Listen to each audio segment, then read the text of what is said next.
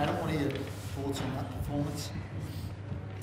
Yeah, it was a hard one to watch, hard one to be a part of, like I'm in it with them.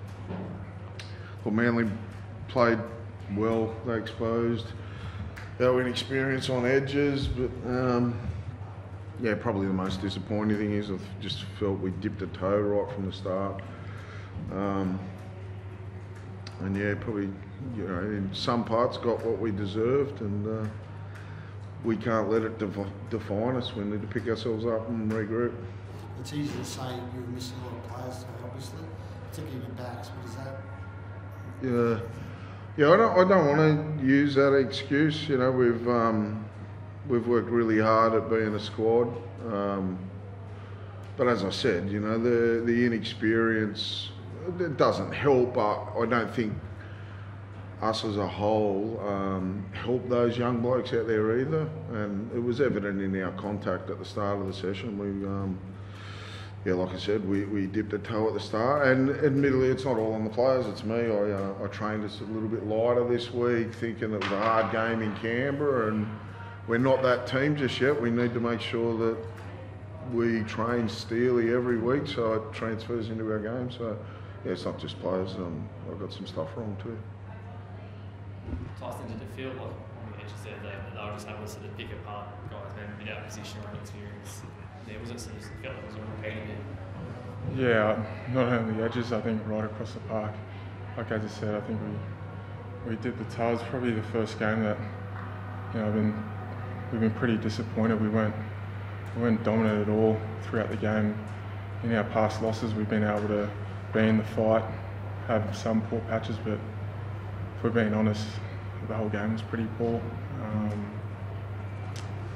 Yeah, it's disappointing to come down here. I thought we've been building quite nicely throughout the year, and like I said, we haven't had a performance like that, and we need to, you know, wipe it pretty quickly. We've got a big game next week, but we need to get our learnings from this week. We can't just wipe it under the carpet.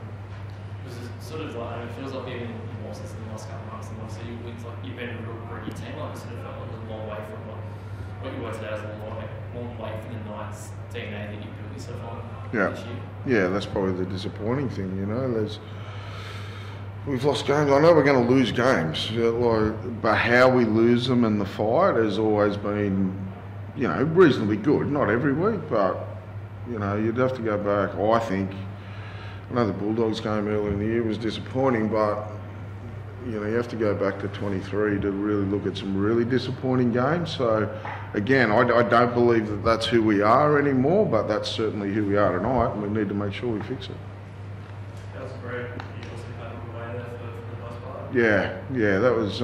It's a cork, so we'll be able to manage it. It just wasn't getting a hell of a lot better in the game, and then obviously, you know, they're having some joy in the first half down that edge with young Tommy being in the centres there, so Greg being injured was sort of, you know, a bit of blood in the water for them.